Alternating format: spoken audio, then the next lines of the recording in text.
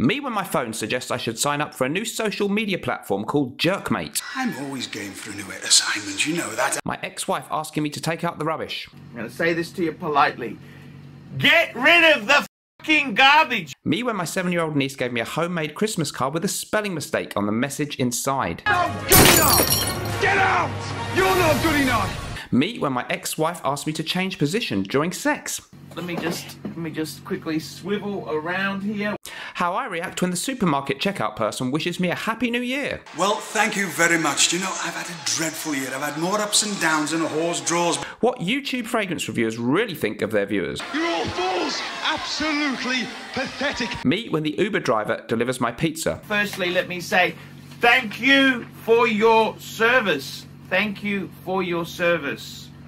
And I gotta tell you, we thank you for your service. What I say when someone finds out I'm into fragrances and says their two favourites are Dior Sauvage and Bleu de Chanel. Those are for losers! Losers who can't afford real shit. And this was me saying goodbye to the other YouTubers at the end of the UK Fragrance Reviewer Christmas Social. I'm done standing here with a bunch of idiots. Fuck you all. Good luck, superstars.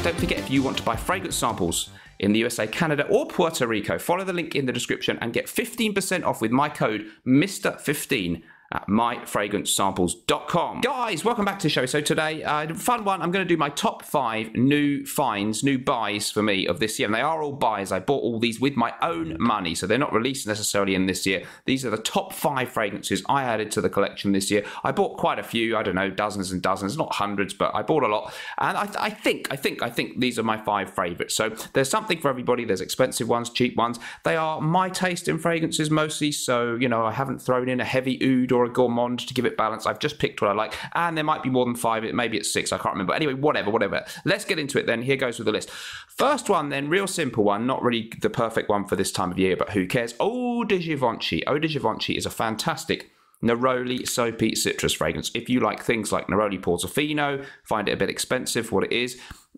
Performance on that, some people say not great. I get really good performance on this one. Just classic orange blossom neroli, super fresh, out the shower. I think it's marketed more towards women. It's a re-release. I think it might have been a 2017 2018 release. Fantastic stuff. You can pick it up on the discount sites, and just a real go-to when I can't think what to wear. I want to smell fresh in the spring and summertime, and sometimes even in the winter. So Eau de Givenchy, although it hasn't reinvented the wheel, I was really happy to get that in the collection. And you can see from the usage there, guys, I used a lot of that stuff. Oh, quick. I should mention, this was a new acquisition. I didn't buy it, but I kind of paid for it to be made, so in a way I did.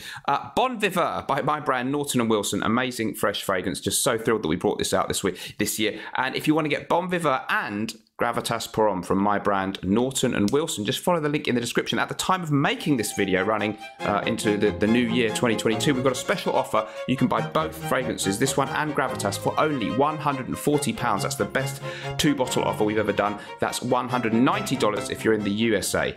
Link in the description. If you're in the States or Canada, they ship from over there in America, and if you're in the UK, they ship from in the UK. Don't miss out, guys. Okay, so moving on to stuff what I actually bought that's not my own brand. Well, yeah, what should we do next?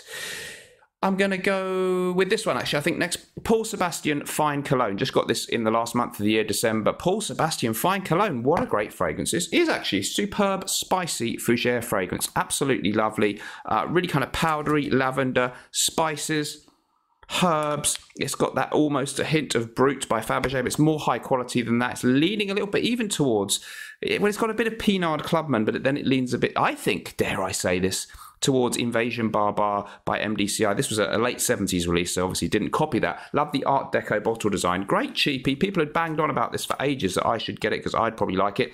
You know what? They were right. Paul Sebastian Fine Cologne, real favourite in the collection. So happy to add that one. Next up, we're going to go for a Creed. Fascinating new book out by Gabe Oppenheim on the Ghost Perfumer, it's called, The Story of Creed. And you know what? Whatever's gone on there with the history of Creed, I'm still a massive fan of the scents themselves. Under the radar gem from Creed. I bought this only this year for the first time. And this one is Royal Water, an amazing citrus aromatic. Beautiful, crisp, airy opening, lovely citrus opening accords. And then there's this lovely, beautiful sprig of mint in there with some floral tones and the classic Creed dry down of maybe that ambergris that clings to your clothes. I maintain they have some captive ingredients that I think are superb and truly special. It's got the Creed magic. It's an underrated, under the radar gem. Royal Water from Creed. Do not miss out on this one, guys. I'm so thrilled to have this in my, rather large Creed fragrance collection. Next up, guys, it's something cheap. Acqua di Pino cologne from Pinot Silvestre. The people who gave you that funny little fragrance with the green kind of cone-shaped bottle. Anyway, Acqua di Pino cologne, absolutely superb citrus aromatic. Beautiful, juicy citrus melange in the beginning, as Max 40 would say. Bit of a kind of tangerine note, like a sweet, citrusy, orangey note. Really, really nice. And then beautiful kind of airy florals in the mid. Really sticks to your clothes. A white musky undertone. Again, just absolute classic kind of spick and span out the shower. Bit more fun and different in a way than Eau de Givenchy. That juicy citrus thing reminds me weirdly a bit of Renaissance from Xerjoff, 1861.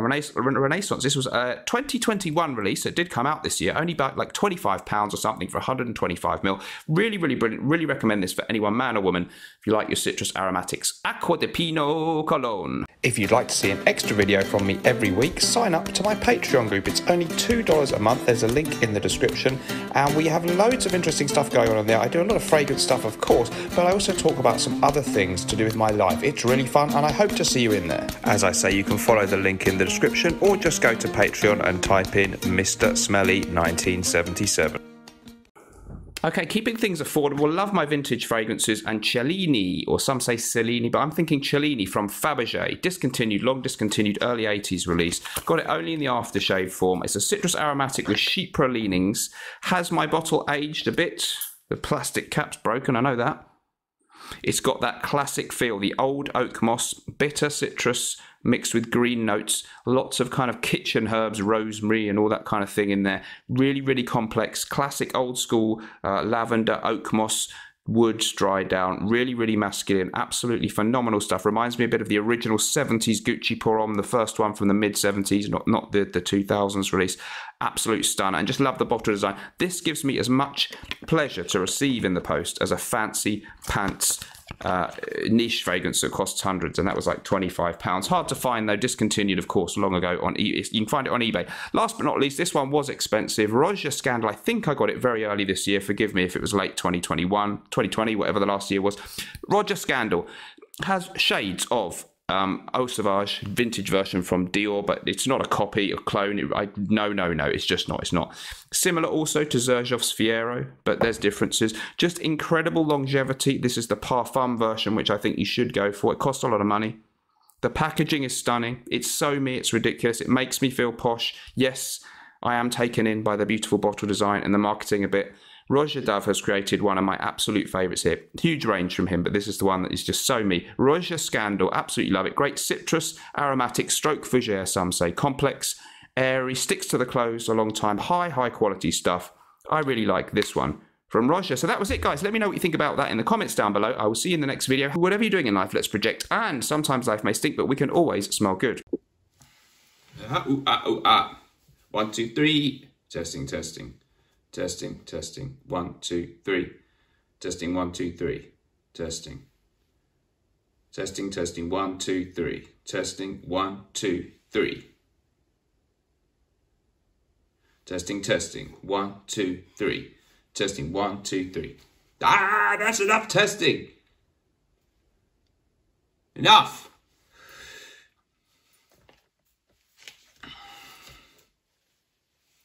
Me when my phone suggests I should sign up for a new social media platform called Jerkmate.